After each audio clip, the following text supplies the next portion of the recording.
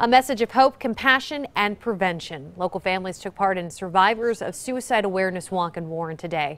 Participants say it is their way of showing love for the family members and friends who took their own lives.